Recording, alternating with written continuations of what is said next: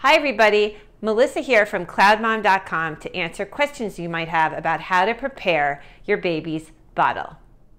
Before I had my first baby, I remember being super intimidated by the idea of how to prepare their bottle. So today I'm going to walk you guys through step by step so that this becomes second nature for you. First, a note on water. Check with your doctor to see whether he prefers boiled water or whether tap water is safe for your baby in your area. Your doctor also might prefer that you not use filtered water such as that you might buy in the supermarket, so make sure to have a discussion with him. He also might ask you to boil your bottle, your nipple, the ring, all the things that are going to be involved in feeding your baby, just to make sure that that stuff is perfectly clean.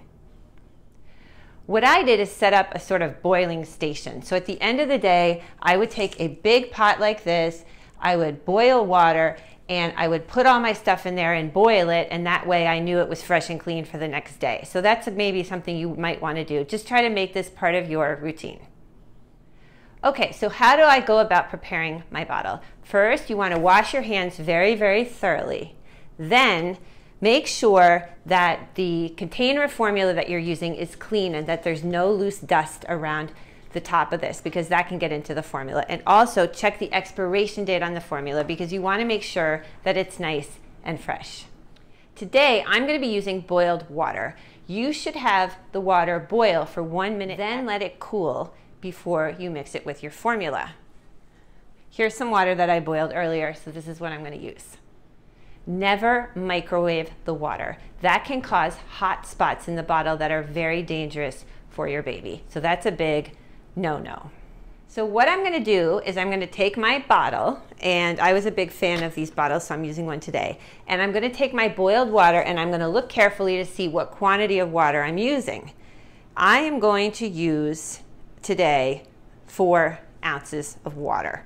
So I'm going to pour my water into my bottle, making sure that I get to the right amount. That looks good. It's much easier to pour the water first. And then for every 2 ounces of fluid water, I'm going to use 1 unpacked scoopful of formula. So don't pack this like brown sugar. Just put your scoop from your formula in there. Make sure that it's packed well. Run your finger over it. Your hand should be clean, and that's what you're going to use for every 2 ounces. Okay, so because I have 4 ounces, I am using 2 scoops. Now, here's another big no-no.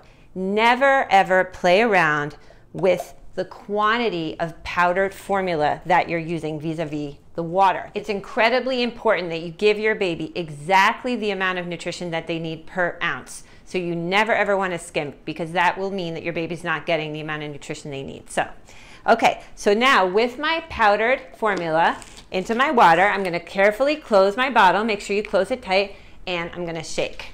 And it's actually recommended you can, twist your wrist a bit like this and shake and make sure the formula is very, very well incorporated. If you're using already prepared formula, you don't need to shake quite as much, but you want to shake a little bit just to make sure that it's well distributed.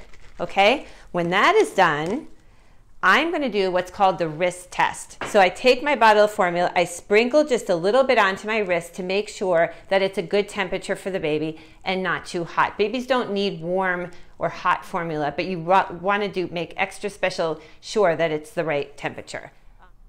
These are the basics when it comes to preparing a bottle of formula for your baby. Enjoy your baby, no matter how you've chosen to feed your baby. It is such a special and intimate time.